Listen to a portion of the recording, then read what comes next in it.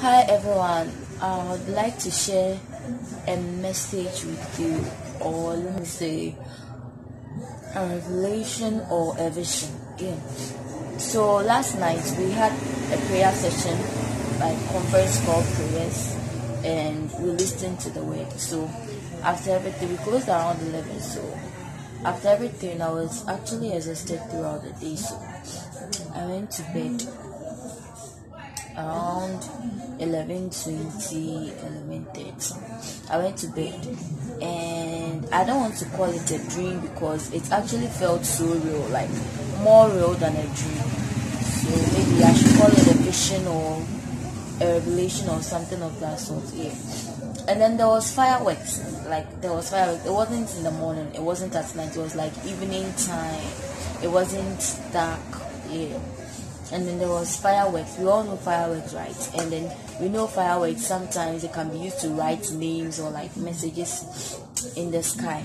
And then this time around, the fireworks wrote the end in the sky, the end. So now everybody started panicking. They were like, is it the end time? So then they all started praying in their minds, asking for forgiveness of sins. You know that kind of things. Yeah.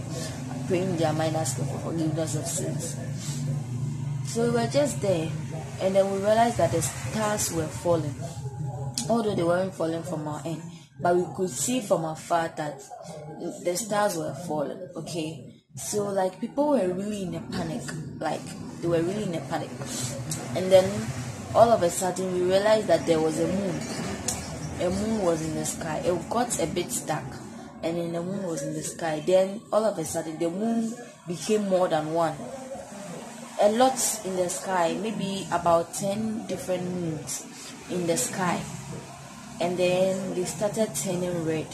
Like when the moons became many, I was like, they said the moon, if it was the end time, they said the moon would be red instead of like white, or the sun would be red or something like that.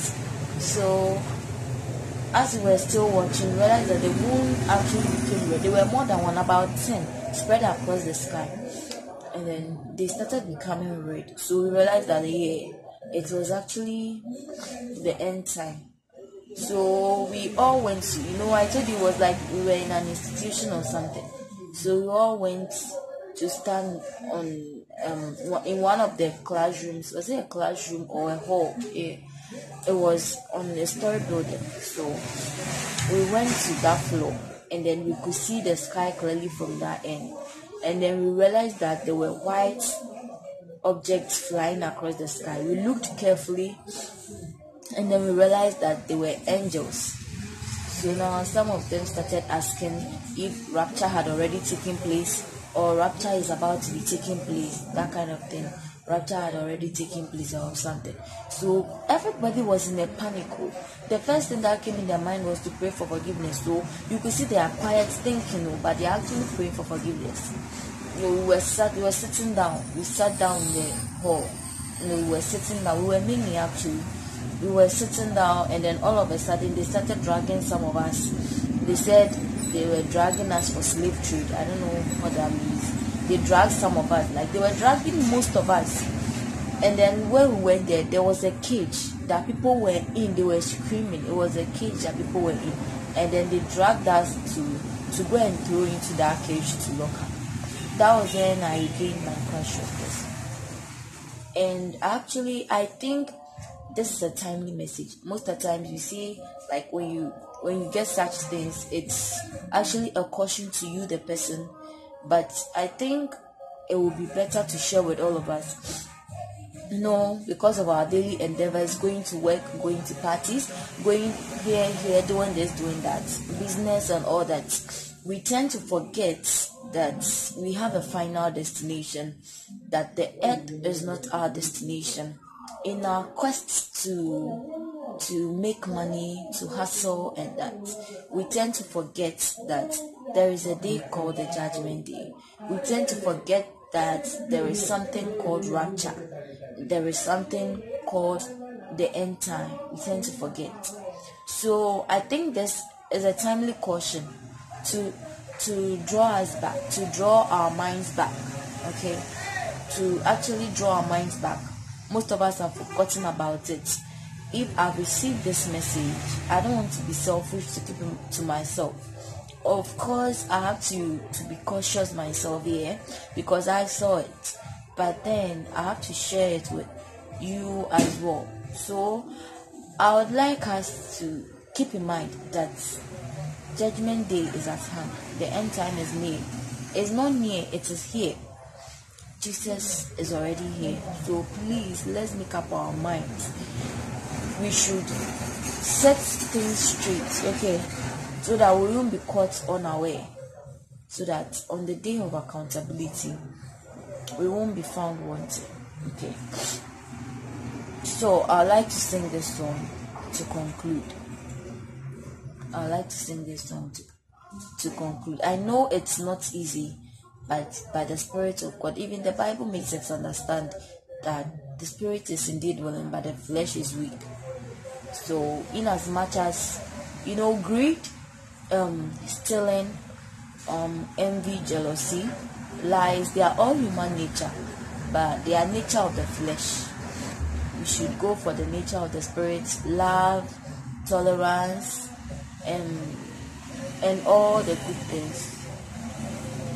In as much as it's not easy, by the Spirit of God in us, we can be able to do it. Okay, so let's ask for the strength. So I would like to sing a song here in accordance with today's message. All of creation, all of the earth, make straight a highway, a path for the Lord. Jesus is coming soon. Call back the sinner, wake up the saint. Let every nation shout of your fame. Jesus is coming soon. Like a bride waiting for a groom, will be a church ready for you. Every heart longing for change will sing. Like a bride waiting for a groom, will be a church ready for you. Every heart longing for a king will sing. Even so, come, Lord Jesus, come. Even so, come, Lord Jesus, come. There will be justice, all will be anew. Your name forever, faithful and true. Jesus is coming soon. Like a bride waiting for a groom, will be a church ready for you. Every heart longing for a king we sing. Like a bride waiting for a groom, will be a church ready for you. Every heart longing for a king we sing. Even so, come, Lord Jesus, come. Even so, come, Lord Jesus, come. So we wait for you. Lord, we wait, you're coming soon. Yes, we wait for you. Lord, we wait, you're coming soon.